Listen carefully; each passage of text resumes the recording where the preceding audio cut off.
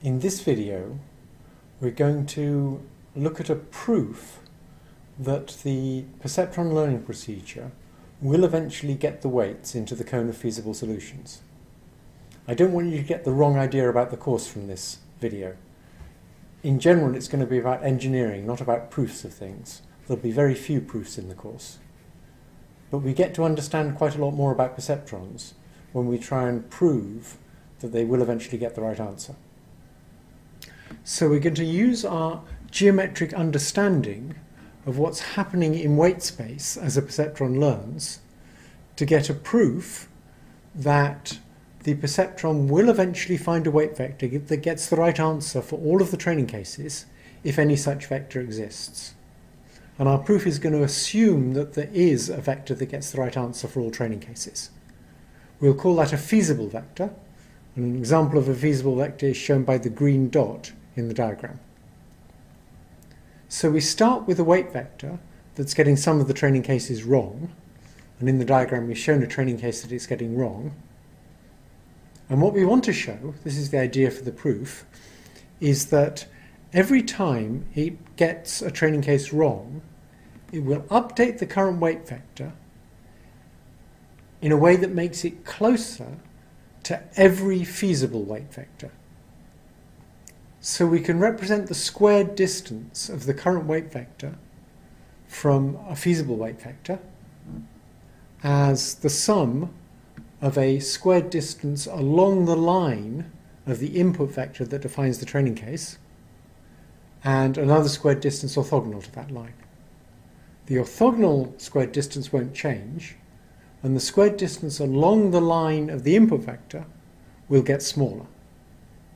So our hopeful claim is that every time the perceptron makes a mistake, our current weight vector is going to get closer to all feasible weight vectors. Now this is almost right, but there's an unfortunate problem. If you look at the feasible weight vector in gold, it's just on the right side of the plane that defines one of the training cases. And the current weight vector is just on the wrong side, and the input vector is quite big, so when we add the input vector to the current weight vector, we actually get further away from that gold feasible weight vector. So our hopeful claim doesn't work, but we can fix it up so that it does. So what we're going to do is we're going to define a generously feasible weight vector.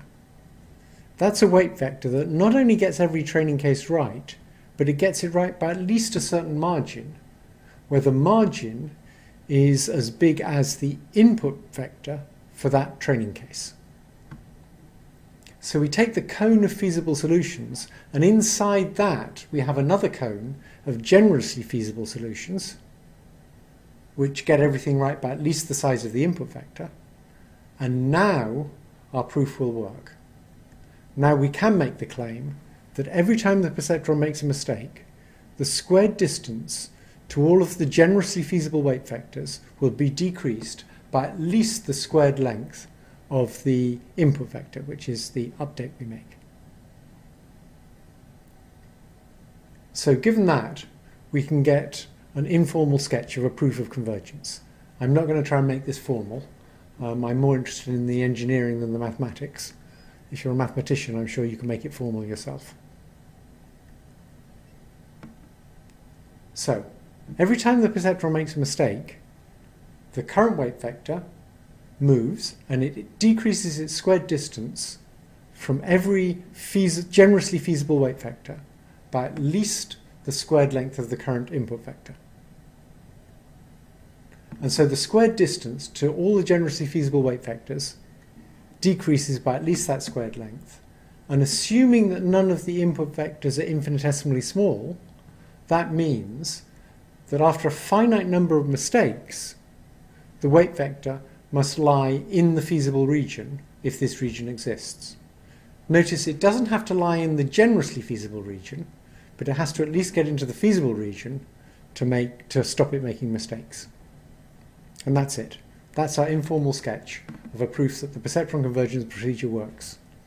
But notice, It all depends on the assumption that there is a generously feasible weight vector. And if there is no such vector, the whole proof falls apart.